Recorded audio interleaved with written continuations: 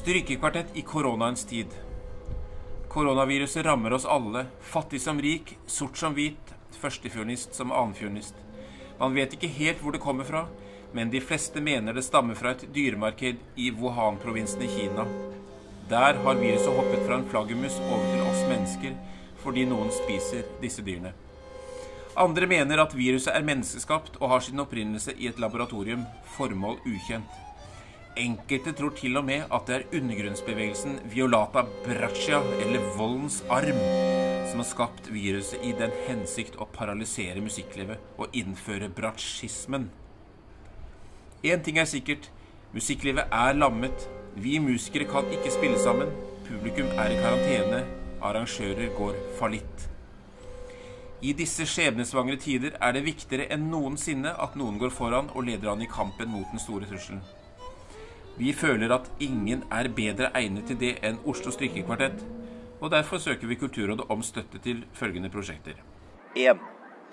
Louis Spohr og hans samtidige, en gjennomgang av komponistens 39 strykekvartetter. 2. Eventyr Ånd Schönberg, en produksjon for barn i alderen 4-7 år. 3. Strykekvartett i koronaens tid, bokverk i 12 bind. Ja, hva synes du om søknadsteksten? Jeg synes det er veldig, veldig bra. Jeg synes det høres helt topp ut. Har du fått sjekket tallene og sånt? Går det opp, eller?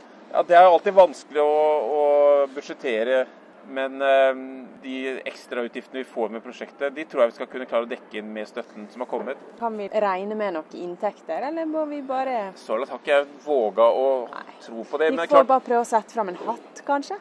Det kan vi også. Man må tenke at vi som foregangsmenn vi får flere oppdrag. Nå har de åpnet barnehaver, så det er klart det med barneforestilling er veldig viktig. Og jeg synes jo Schönberg er veldig underkommunisert i norsk barnehagemiljø. Ja.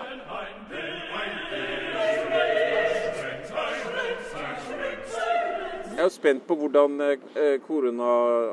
smitteverntiltakene vil påvirke gjennomføringen av Beethoven-festivalen. Altså, nå er vi vant til å ta en del sikkerhetsregler. Det er jo, jeg vil jo si det er ganske farlig å spille strykekvartett. Og vi sitter tett på og svetter og står i, så det er jo utrolig at staten faktisk er med og støtter den typen aktivitet som er så risikofull. Vi har jo fått mye hjelp opp ennå, til å leve farlig og ta store sjanser. Beethoven-jubileet har fått seg en kraftig trøkk med den situasjonen hele verden er i. Det er ingen som har kunnet feire Beethoven sånn som har planlagt. Det kan man jo spørre seg også. Er det tilfeldig virkelig at koronaviruset kom i Beethovens år? Oi, ja, det er jo en omfattende tanke. Det er jo enormt mye som har blitt avlyst. Ja, jeg sitter egentlig på en ganske enkel løsning.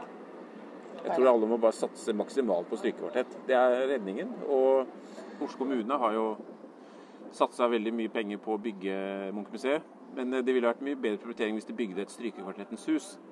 Og kanskje man kan møtes på midten og si at det med Munch er ikke så viktig, men vi må gi strykekvartetten et ordentlig løft. Og nå har de jo muligheten etter at 2020 har blitt såpass annerledes enn det som alle var forberedt på. Det er jo enormt mye mer miljøvennlig også, enn å drive og sende rundt alle disse her orkestere og... Altså, vi trenger jo nesten ingenting, ikke sant? 4 stoler er ofte kjekt å ha. Men Magnus burde jo skulle ikke han ha kommet nå? Vi hører ingenting fra han. Jeg har sendt mail på mail og får aldri svar. Men det er vel alt står på hodet, tenker jeg. Nei, det var jo flaks at de fikk kjøpt det nye huset sitt, men jeg skjønte det var en oppussing som måtte gjøres før de kunne ta det ordentlig i bruk. En rørlegger de hadde hatt der, som ikke hadde koblet sluket til avløpet. Oi! Mellom oss sagt. Ja. Så har jeg hørt at det er ganske mange sure bratsjister i Oslo. Magnus er jo ikke egentlig bratsjist.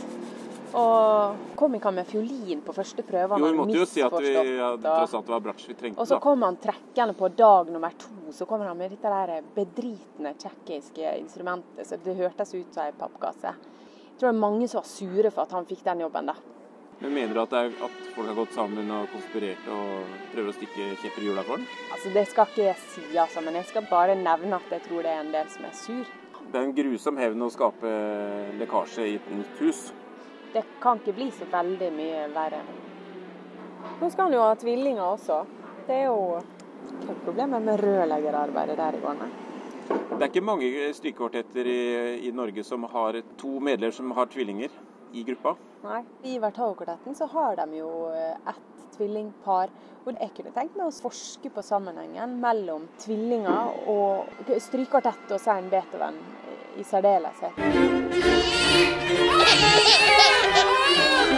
Derfor er det jo viktig at de nye barna til Magnus får den samme tidlige påfyllet. Ja. Så vi må vel bare når de er født, så må vi jo bare innkalle til prøve en uke etterpå. Altså, det må ikke gå for lang tid. Avgjørende. Og jeg håper Janina forstår det, at det er veldig viktig. Ja.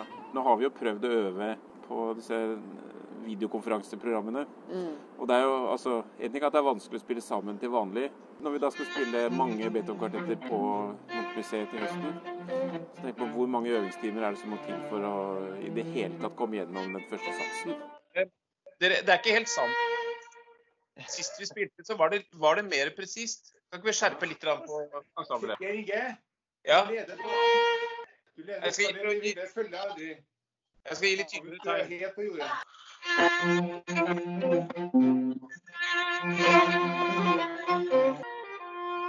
Nei, dette går ikke. Det er ikke sammen.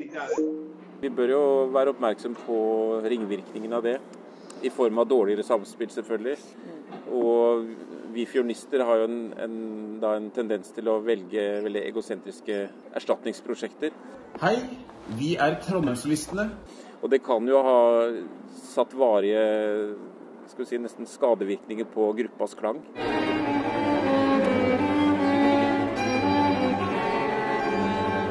Det kan jo hende at vi får et sjokk, og det vil jo ta tid å komme over det sjokket også. Hvordan skal vi løse det? Vi bør danne husstandsorkester, øve oss på å spille sammen, og med litt hell så har vi et solid fortrinn på de andre kvartettene. Hva tenk deg hvis Engård-kvartetten og Vertavo-kvartetten aldri greier å spille, starte, kommer aldri i gang, der har vi en mulighet. Ja. Å kapre hele markedet. Ja.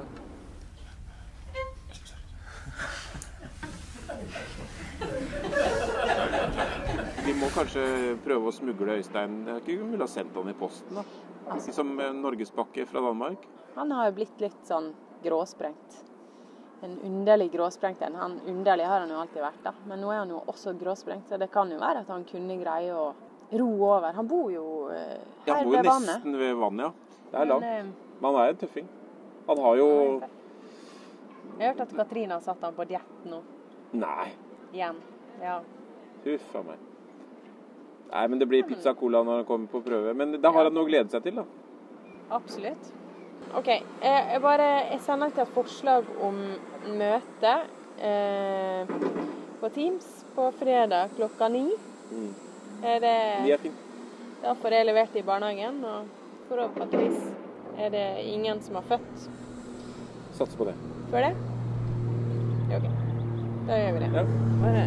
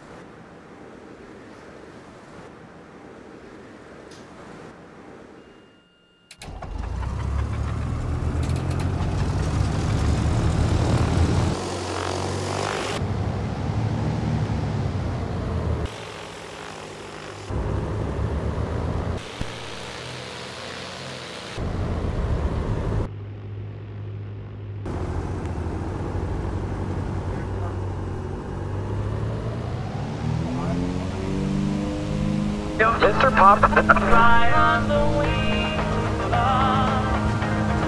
Fly, baby, fly.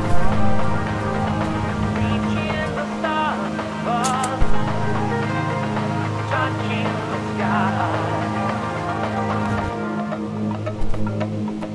And as time goes by, there's a lot to try. And I'm feeling lucky.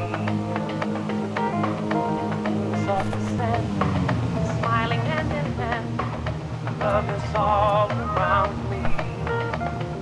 There's just one more thing I'd like to add. She's the greatest love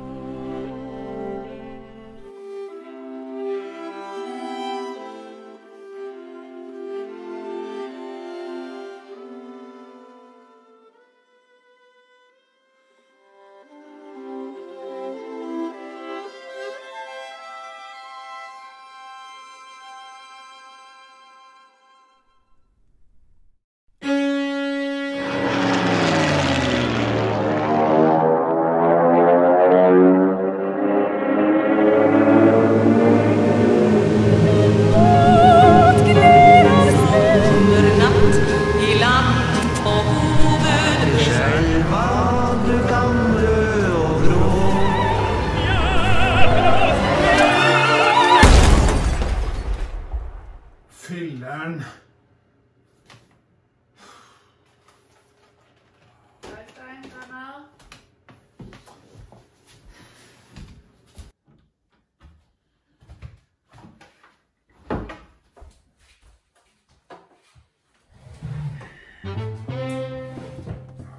Den her mad er super sund, den er anti-inflammatorisk, og du får masser af energi og helt flad mave, især hvis du spiser de to også.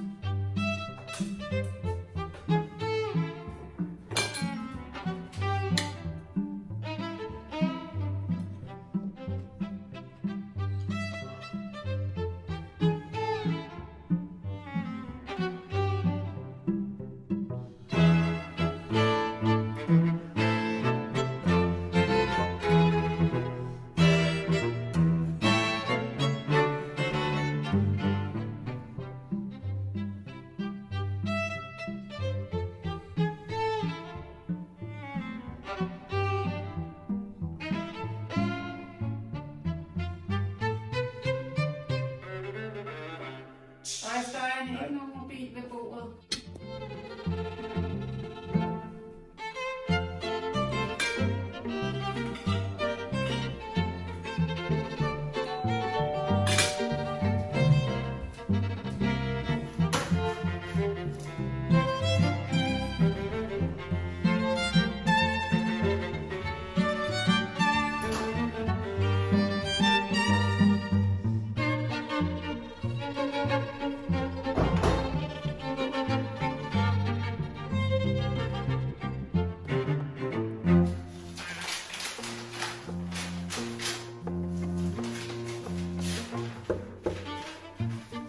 Jeg har fått brev fra UD.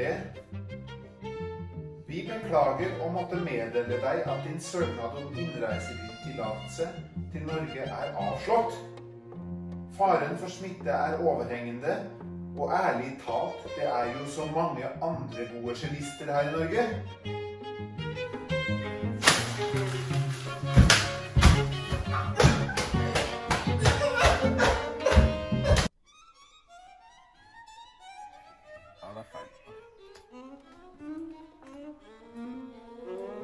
Nei!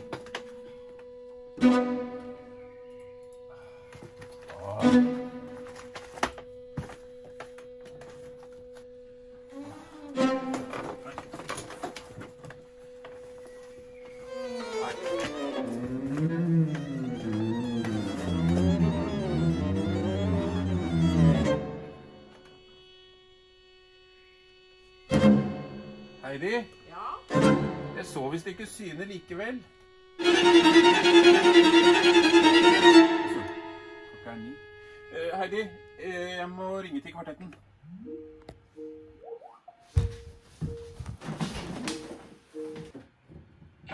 Hei! Hei, lenge siden. Det var lenge siden. Sitter du i Danmark ennå? Nei, jeg gjør det. Sånn er det. Hva har du fått holdt på med du også? Nei, jeg har laget YouTube-videoer da, og prøvd å øve litt kvartetting, men det er liksom, motivasjonen er jo kanskje ikke helt på topp, når man ikke har noe kvartett å spille med. Der kommer vi videre. Hallo? Hei! Hei? Hei! Hei! Magnus! Magnus! Det ringer!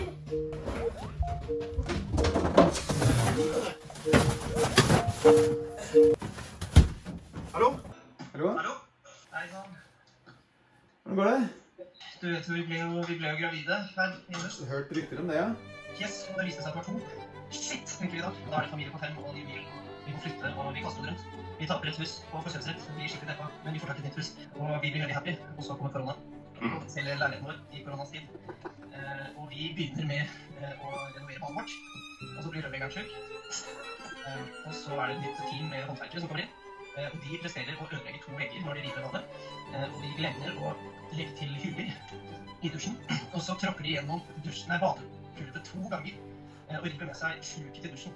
Sånn der også, Ja, så det ene går bra, og det andre sånn. Og de åpner sammen, så det var helt åpent nedover. Og hver gang man dusjer, så får man jo masse vann, vet du. Og så fikk vi vite at barnevogna har 3 måneders leveringstid, i stedet for 1 måned. Ja, i det hele tatt. Det har vært litt mye her. Oppi det ene røret, på innsiden, så var det risset inn en slags fermate. En fermate? Det var da veldig pussig. Jeg har støtt på fermatesymbolet flere ganger den siste uka. Først så var det at jeg fikk et svar fra UD med avslag på en søknad om fritak fra karantene i Norge. Det merkelige var at brevet var signert med en fermate. Yes. Hva er det med alle disse fermatene? Ja, men det er mer, skjønner du. Så drømte jeg at jeg var på Kastrup flyplass og stjal et fly for å komme til Oslo. Jeg var nærmest i lykkehus da jeg tok av fra flyplassen og kom opp over skylaget, og det var en regnbue, og det var engler, og det var musikk. Alt var ren idyll, inntil regnbuen ble forvandlet til en forferdelig fermate. Og jeg styrtet ned, og jeg krasjet faktisk ved operaen. Og da våknet jeg. Krasjet man ved operaen? Når var det? Og onsdag ettermiddag, tror jeg. Forresten, har dere hørt om noe som heter Coronapatruljen? Jeg må nesten... Du, sorry, jeg er nødt til å gå. Ok, jeg må spille ferdig søknad til Kulturrådet. Vi snakkes da. Ja, men...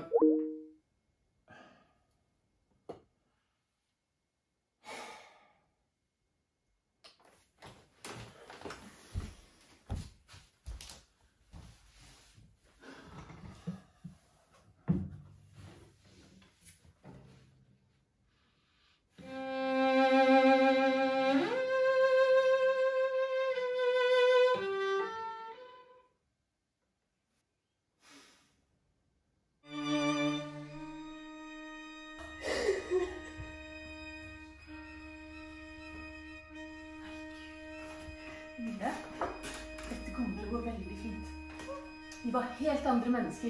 Det har ingenting med oss å gjøre i dag.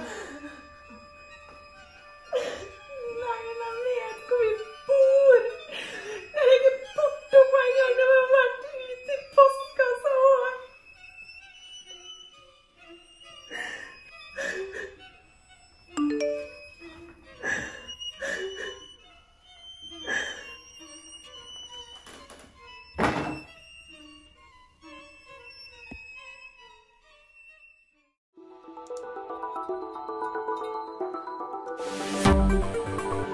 Norge og Danmark blitt enige om å gjenåpne for turistreiser mellom våre to land.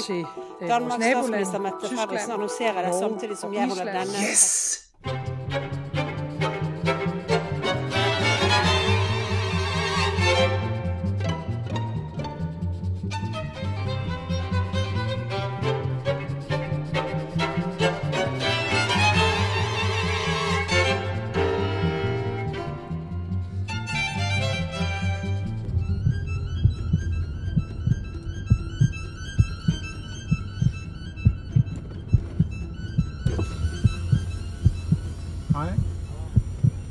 Har du noe ID på deg, eller? Ja. Skal du på jobben? Ja.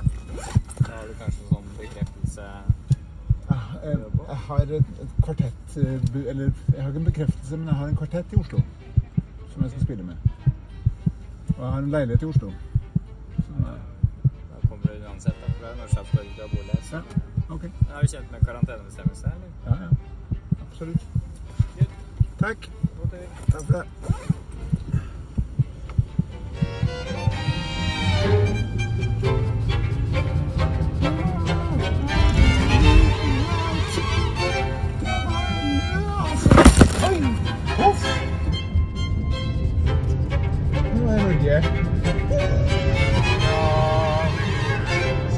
Første gang siden